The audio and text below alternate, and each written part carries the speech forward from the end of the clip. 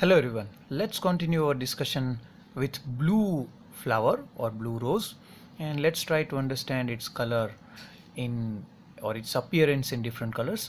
So let's assume we incident white light, which is red, blue and green, and we notice that when we incident the white light on it, or if we incident only blue light, see what's going to happen is the blue rose is made up of pigments that do not absorb blue color, and it absorbs red and green color. So the color which are getting absorbed are not going to reach our eye.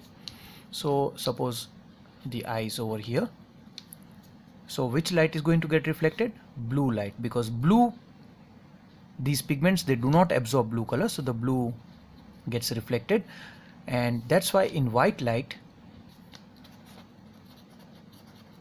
you see blue rose as blue only.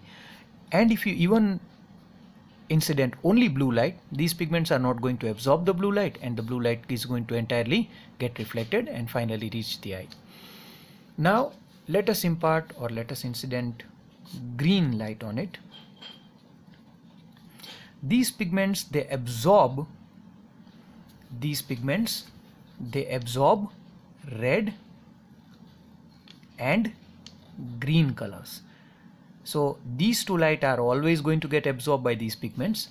So here we are incidenting only green light, so the pigments which are over here, they are going to absorb the green light entirely, so nothing reaches your eye, no light reaches your eye.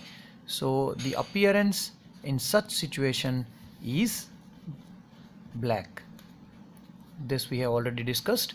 And if you impart blue, green and red light, so as discussed that the pigments, they are also going to absorb the red light, so the pigments are going to absorb the entire red light, nothing reaches your eye, no light. So the eye perceives the color of this as black again.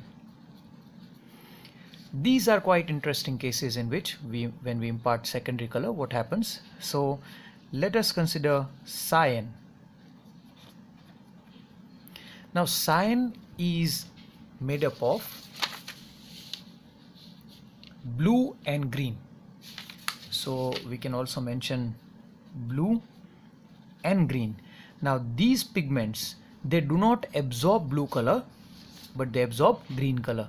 So which light is not going to get absorbed? Blue. So the blue is reflected and finally reaches our eye. So in cyan light also our eye sees this rose as blue.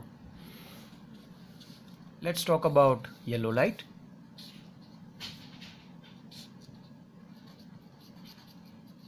Yellow light is made up of red and green. So red and green, and we know that the pigments, they absorb red and green both colors, so no color is going to reach your eye.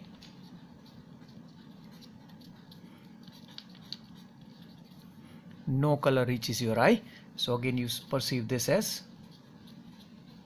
black. Now finally the magenta.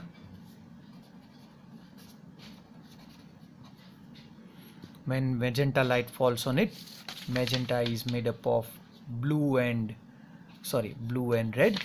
So blue and red. Now we know that the pigments, they do not absorb blue color, they only absorb red color. So again the blue is going to get reflected, and your eye perceives the color of the rose as blue in magenta light as well.